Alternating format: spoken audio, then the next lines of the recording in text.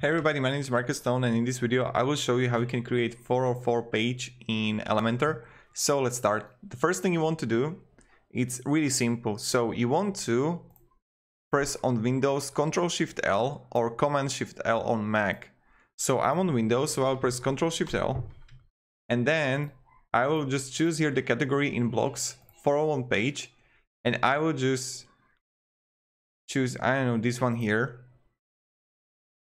Insert, yes, and I will just wait until it loads,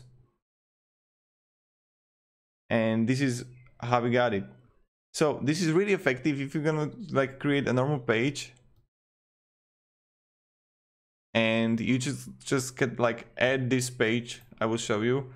When you go to pages, I would create a new add new page, add it with Elementor.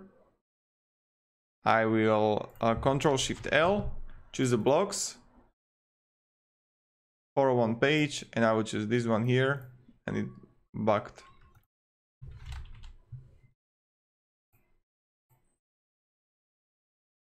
Yep, insert. And now I will show you. Okay, so we got a 401 page.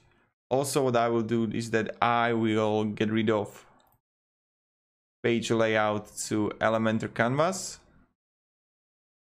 And voila, so someone when clicks here, publish and preview changes, and look at this.